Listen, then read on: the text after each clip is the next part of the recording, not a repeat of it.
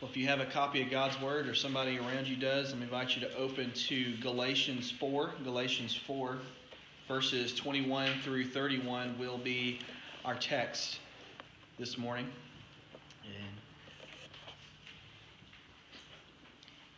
And so my hope for this morning is that we can be reminded of who we are in Christ as we see Paul challenging and reminding the Galatians of the truth. And within our text, Paul takes us back to an example from the Old Testament in order to make his point. So we're going to be talking a little bit about Abraham and Sarah and Hagar and Isaac and Ishmael this morning. So we're almost taking a jump back into the Old Testament, but this is what Paul is referencing as he gives an example this morning. Or gives an example in this text that we'll look at for today. So hear the word of the Lord from Galatians 4, verses 21 through 31. Tell me, you who desire to be under the law, do you not listen to the law? For it is written that Abraham had two sons, one by a slave woman, and one by a free woman. But the son of the slave was born according to the flesh, while the son of the free woman was born through promise. Now this may be interpreted allegorically. These women are of two covenants.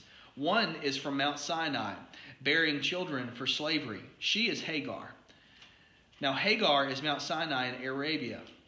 She corresponds to the present Jerusalem, for she is in slavery with her children. But the Jerusalem above is free, and she is our mother. For it is written, Rejoice, O barren, who does not bear. Break forth and cry aloud, you who are not in labor. For the children of the desolate will be no more than those of the one who has a husband. Now you, brothers, like Isaac, are children of promise. But just as at the time he who was born according to the flesh persecuted him who was born according to the Spirit, so also it is now. But what does the Scripture say? Cast out the slave woman and her son, for the son of the slave woman shall not inherit with the son of the free woman. So, brothers, we are not children of the slave, but of the free woman. The title of my message this morning is Children of Promise. Let's pray.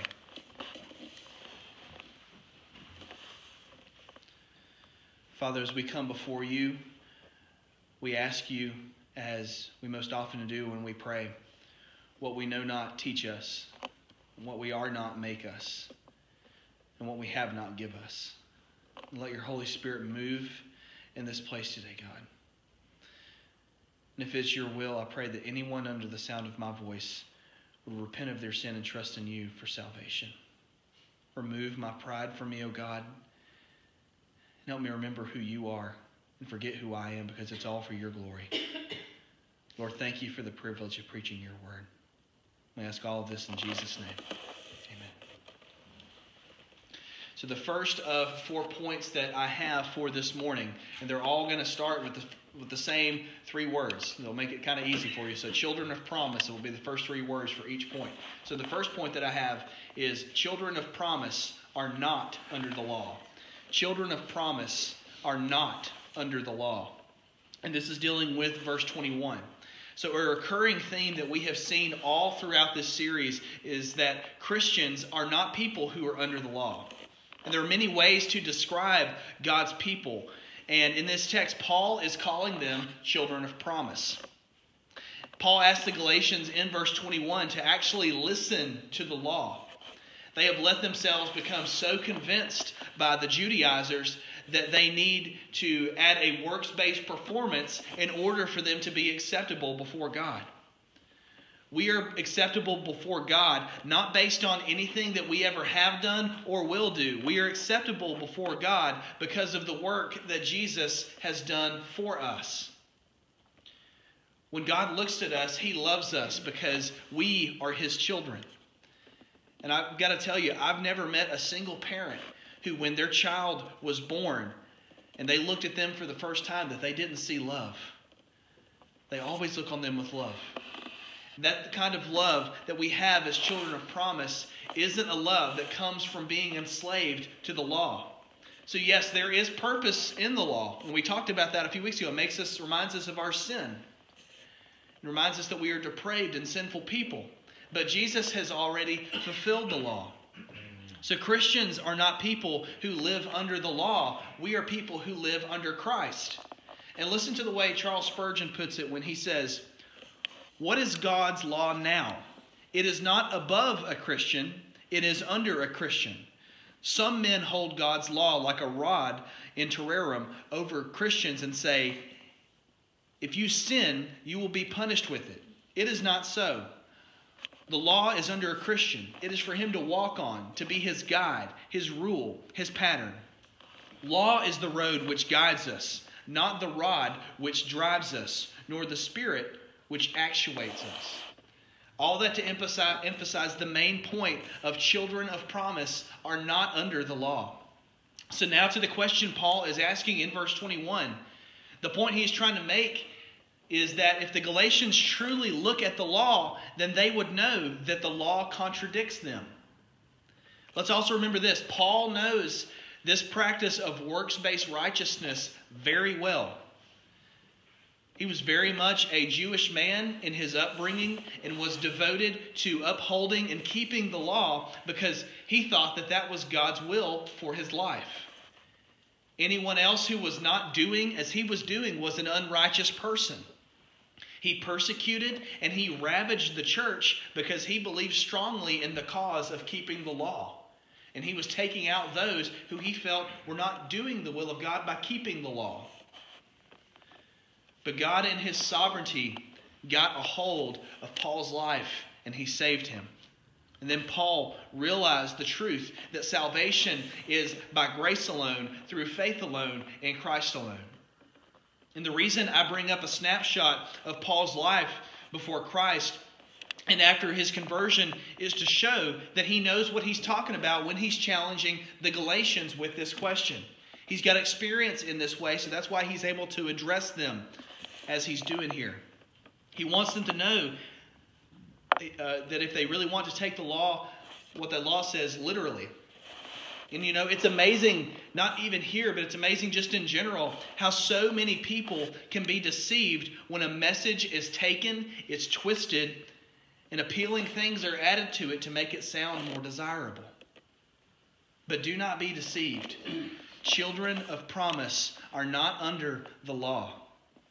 And Paul then takes them through a quick Bible study and maybe through a quick Sunday school lesson, if you would, in that day, as he uses an Old Testament story as an example to prove his point. And this brings me to my second main point this morning. Children of promise are of the free woman.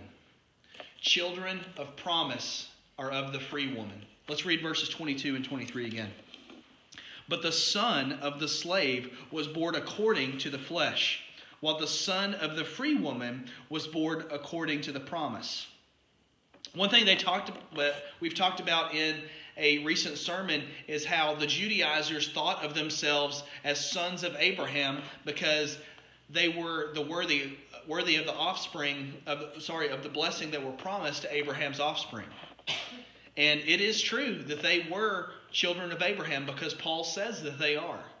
But as David Guzik points out, they forget that Abraham had two sons. Not just one son, two sons. And the two sons came from two different women. Ishmael was by Hagar, the slave woman that we read about here in the text. And Isaac came from the free woman, who we also read about here in our text. And Sarah was Abraham's wife, and for many years she was barren, which means that she was not able to have children. But the Lord made a promise to Sarah that she would one day give birth to a son. And as we know with God, He always comes through on His promises. We need to make sure that we understand the difference between the two children. So let's read verse 23 again. But the son of the slave was born according to the flesh, while the son of the free woman was born through the promise. You see, even after God had made this promise to Sarah, Abraham dealt with unbelief as to how it would happen. So Abraham, being the imperfect man that he was, acted according to his flesh.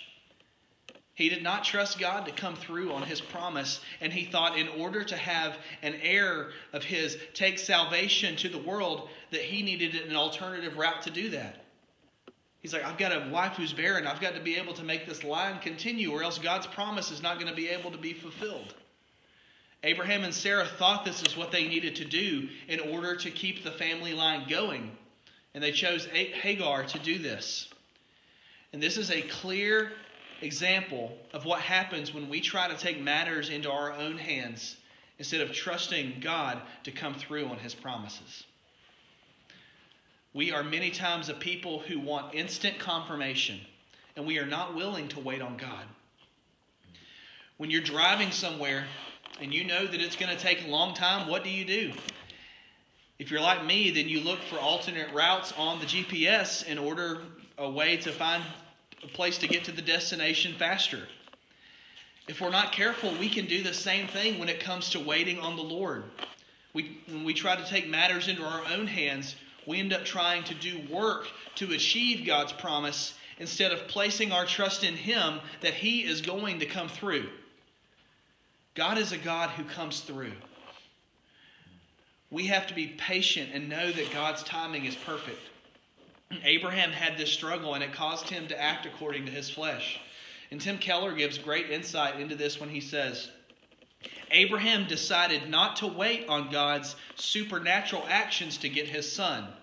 Instead, he decided to get his son through human attainment, through what he was capable of, and through what Hagar was capable of. Then Ishmael was born by way of Hagar, the slave woman. And of course, like he always does, God came through on his promise, and Sarah, the free woman, bore a son named Isaac. As we already know, Sarah was barren and was unable to conceive. The fact that she was able to give birth to Isaac is a true miracle. It is a miracle that is only possible because of the miraculous work of God. And Isaac being born to Sarah is an example of something that only God can do. Ishmael came by way of the flesh, which entailed self-effort and a works-based righteousness. But the way Isaac came through was God coming through on his promise. That's the way Isaac came, was God came through on his promise.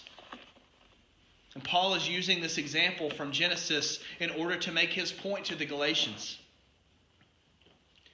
So what do Ishmael and Isaac represent? Why is Hagar called the slave woman? And why is Sarah called the free woman? And how does any of this tie into what Paul is talking about here in Galatians? Well, I'm glad you asked those questions, because that brings me to my third main point this morning. Children of promise, figurative meaning. Children of promise, figurative meaning. The reason Paul is using this Old Testament example is for the purpose of allegory, which illustrates his point. And John MacArthur says, the two mothers, Hagar and Sarah, and the two sons, Ishmael and Isaac, lucidly and graphically represent two covenants. Hagar and Ishmael represent the covenant of law and works, and Sarah and Isaac represent the covenant of grace and faith. Now knowing this, let's read verse 24 through 27 again, so that we're in the context of it. Now this may be interpreted allegorically. These women are two covenants. One is from Mount Sinai, bearing children for slavery. She is Hagar. Now Hagar is Mount Sinai in Arabia. She corresponds to the present Jerusalem, for she is in slavery with her children. But the Jerusalem above is free, and she is our mother. For it is written, Rejoice, O barren one, who does not bear. Break forth and cry aloud, you who are not in labor. For the children of the desolate one will be no more than those of one who has a husband.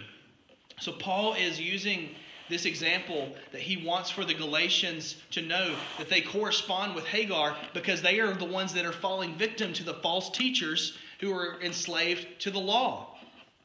When Abraham slept with Hagar, he was trying to do the work himself of continuing the family line. that was counterproductive because it did not line up with what God had already promised to he and Sarah. By doing this, he placed his faith in himself in order to do the work, and he did not trust in God to do the work. There's many ways, even in our day, to where when we want to get something done, we try to expedite the process. Abraham tried to expedite this process, but it wasn't according to God's will that it should be that way because it wasn't a part of God's promise. So he tried to expedite it so that he could continue the family line. So just as we saw a moment ago, this allegory or illustration of the gospel that we see here is that Ishmael represents salvation by works and Isaac represents salvation by grace. And that's exactly the point that Paul is trying to get across to the Galatians, that salvation is found in Jesus. Salvation is not found by keeping the law. You see, the Judaizers were part of the Old Covenant, which was given to Moses at Mount Sinai when he received the law. And they are part of present Jerusalem. And those who are in Christ are part of the new covenant that God has promised, which was fulfilled in Jesus, and those who believe in Christ belong to heavenly Jerusalem. And just like we talked about last week, Paul is pleading and he is begging for the Galatians to not turn back to the ways of the law. And he is reminding them that it is something that we need to be reminded of too, which is right standing before God is not hinging on our performance. It doesn't hinge on anything that we do. It should fill us with great peace knowing that. Knowing the fact that what we do today, what we do tomorrow, what we did yesterday, what we're going to do next week, our performance is not hinging on our right standing before God of how we're seen as acceptable. Jesus is the one who is good for us, and he is good in us. He is our salvation. He is our peace. He is our joy.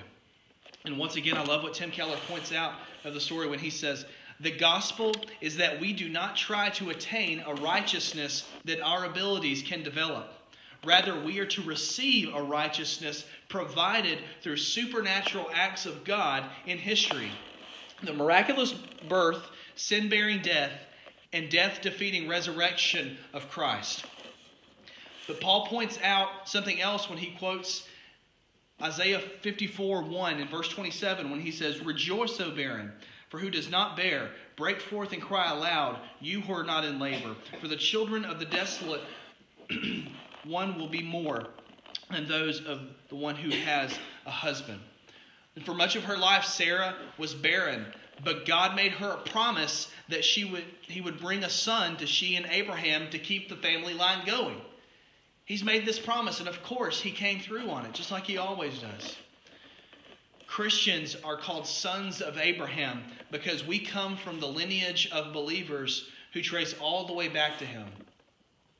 Sons of Abraham are those who live lives committed to the mission of God. And Paul is reminding the Galatians here that they, along with Paul, are children of promise. But if you're here today, but if you're not a children of promise, then you can become one today by repenting of your sin and believing in Jesus for salvation. There's not any work that you have to do to achieve acceptance before God because Jesus has already finished that work for us at the cross. Now, when you have Jesus, you have the power of his Holy Spirit living inside of you. And 2 Corinthians 3:17 says, Now the Lord is the Spirit, and where the Spirit of the Lord is, there is freedom. The Spirit of the Lord is, there is freedom. We've talked about this many times before. The gift of the Holy Spirit God gives us. In fact, let's just turn back to Romans 8 real quick. Romans 8. It talks about the gift of the Spirit and how he intercedes for us. Romans 8. 25 and 26. But if we hope for what we do not see, we wait for it with patience. Likewise, the Spirit helps us in our weakness, for we do not know what to pray for as we ought. But the Spirit himself intercedes for us with groanings too deep for words. And he who searches the hearts knows is the mind of the Spirit, because the Spirit intercedes for the saints according to the will of God. I'm so glad He intercedes for us. And we have the Spirit of God living in us. And just like it said there in 2 Corinthians 3:17, where the Spirit of the Lord is, there is freedom. Main point number 4. Children of promise have freedom. Children of promise have freedom. And the last of what Paul gives here is in the text is a personal application. Let's read verses 28 through 31.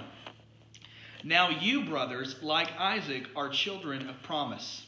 But just as at the time he who was born according to the flesh persecuted him who was born according to the Spirit, so also it is now. But what does the Scripture say? Cast out the slave woman and her son, for the son of the slave woman shall not inherit with the son of the free woman. So, brothers, we are not children of the slave, but of the free woman. And he reminds them that they are children of promise through what God has miraculously done, but not by their own effort. His grace is truly amazing. And if you are in Him, then you have experienced this grace firsthand. And Paul keeps the contrast going by pointing out how Ishmael and his descendants were born of the flesh, persecuted Isaac and his descendants who were children of promise. And Paul ties this together with how the Galatians are treated by the Judaizers. And history is repeating itself as Ishmael, who saw himself as a descendant of Abraham, which he was, thought of himself as the descendant of Abraham and not Isaac. The Judaizers are doing the very same thing when they're telling the Galatians, you need to become Jewish in order for you to be acceptable before God. But verse 30 is very important when Paul says, but what does the Scripture say? Cast out the slave woman and her son, for the son of the slave woman shall not inherit with the son of the free woman. Back in Genesis 21, if you remember that, Sarah told Abraham to cast out Hagar and Ishmael, which was followed up by God telling Abraham, do as she tells you to, for through Isaac shall your offspring be named. And Paul's essentially telling the Galatians that they need to cast out anyone who is enslaved to the law. And anyone who lives a religious life associated with a works-based performance does not line up with the gospel of grace and peace.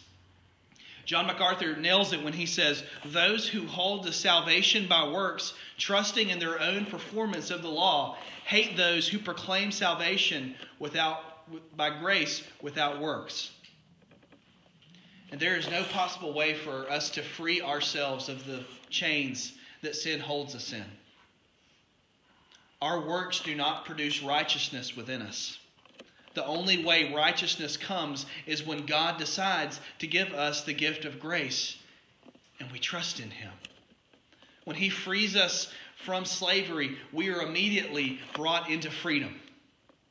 As children of promise, we have freedom. And let's understand something about freedom. Christ has not given us the freedom to live whatever way He wants us to. He has not given us the freedom to live whatever way that we want to live. He has given us the freedom to live for Him. Grace is a freedom from sin. Grace is not a freedom to sin. And the Christian life is a process of sanctification, which is where we are becoming more holy and we are becoming more like Jesus each day. It's going to come with its bumps and its bruises. It's going to be hard. But sanctification is a marathon, not a sprint. If you are in Christ, then you are a child of promise. And as a child of promise, you are no longer under the law, but under Christ. And as a child of promise, you have freedom because of what Jesus has done. Rest in that today. But if you're here today and you don't have a relationship with Jesus, or maybe you have always had the head knowledge, but you truly have not had the heart change, then I would implore you to surrender your life to Him today. When you have Jesus, you have everything, because He is everything. Let's pray.